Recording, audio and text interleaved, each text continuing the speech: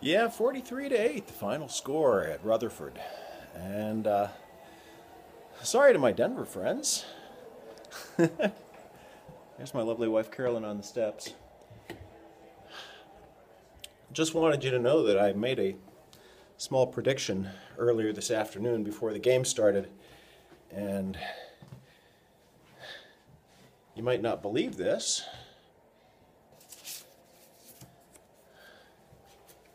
No, I didn't get the score exactly. Came close, though.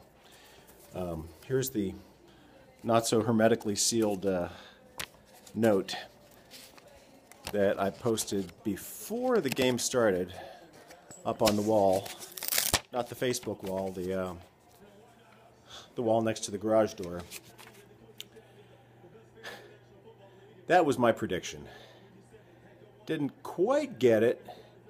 Didn't realize that the spread was going to be as big as it was.